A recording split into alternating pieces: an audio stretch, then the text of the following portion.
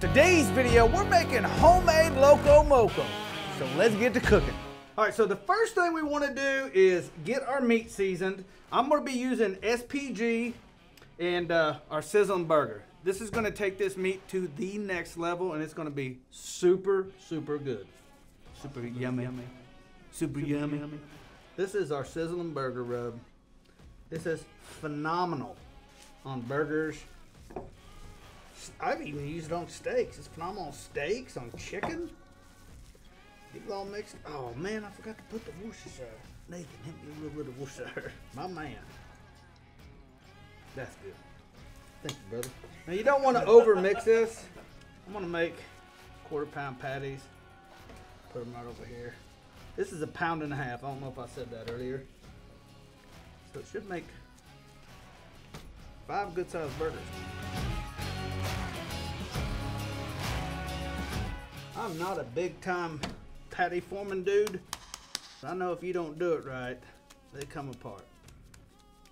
I just remember when my mom made burgers like this and then served them on white bread, they just, they always crack right. What's up with this shit? Like, come on, man. You gotta start all over now.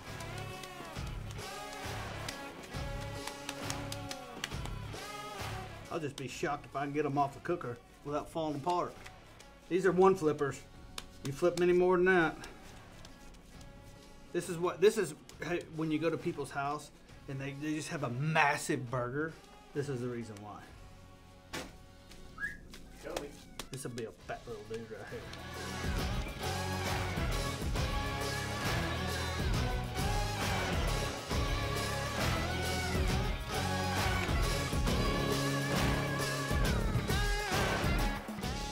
All right, let's go get these on the cooker.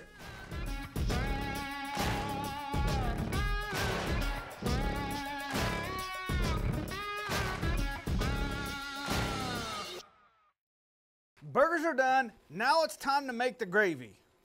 And I gotta tell you, brown gravy is just brown gravy. So we'll make it together. We'll be best friends and make it together. See, this is the stainless steel. The whole stainless steel thing.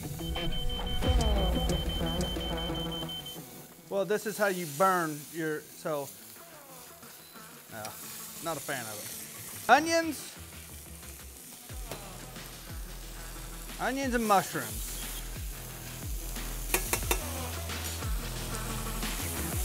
I knew he was going to use that oil. I knew he was.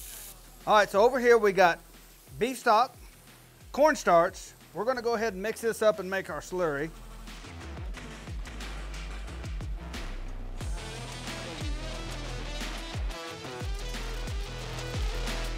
Now, I've never made gravy this way, but this recipe, this is authentic Loco Moco. At least that's what I'm being told by Matt, my in-house Hawaiian.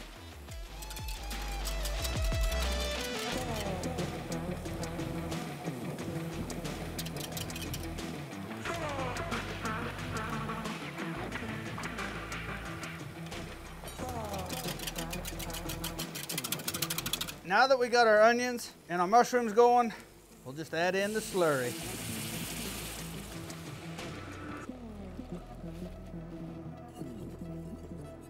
Now we wait.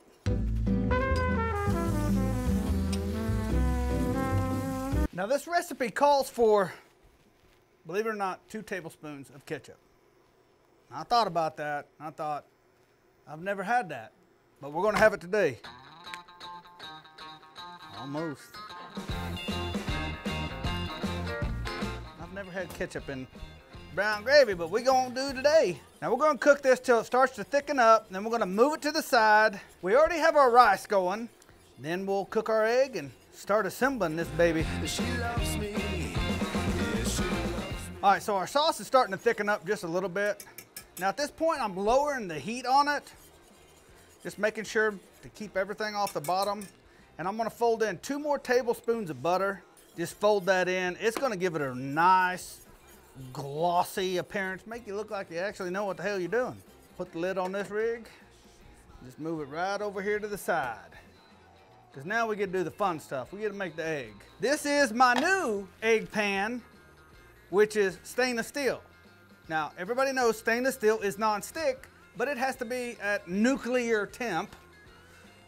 So this is gonna be the first egg I attempt in here with you to see if it actually works for me. I personally, at home, I eat eggs almost every single day. I have a non-stick pan. I do the whole flaying and the flipping thing, but we're gonna see what this dude does. 300, it's hot, man. All right, here we go. Well, let's try it. Here we go. First ever, a little bit of oil. Yeah, it's hot. I'm gonna turn this down.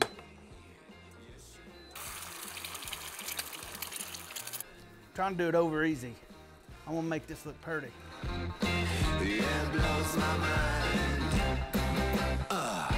She's my lover. Put a little water in there, have a trick. While that's cooking, let's go ahead and get our rice out. She's my lover. Make this look all pretty. Use that dude right there. Get it, nestle him on in there.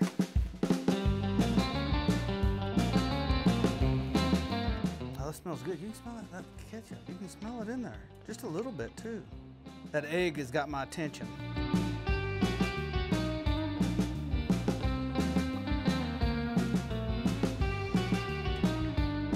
Dude, I nailed that sucker.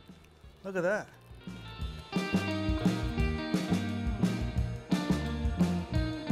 Boom! Get it cleaned up here, make it look presentable for the judges. Hit it with a little bit of chive. So we're just gonna touch it with just a dash. Just a dash of the SPG. And voila, homemade Loco Moco. All right, so I ain't gonna lie to you, man. This is not how I would have made it. Matt, our resident Hawaiian, Matt was born and raised in Hawaii. He now lives here in the States and works at Kosmos Q. Most of y'all know that, notably right here, Cooking with Matt.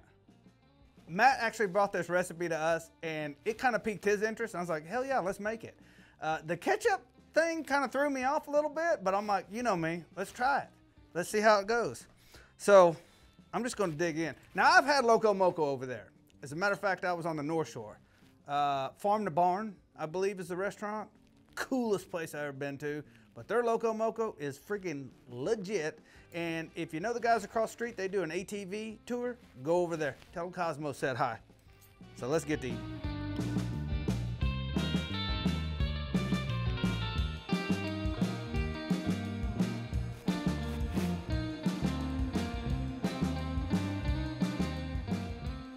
That's pretty good. Man, that ketchup is different. It's good. It's real good. If you want this recipe, go down below. It'll be somewhere in the description, I'm sure. If not, it'll be on kosmosq.com. Go over there, print it off, make it for yourself, and I'll catch you in the next video. Peace. So without any further ado, let's get to cooking. Oh, I said it again. Damn it, Wes. Get in the truck. This is gonna, oh,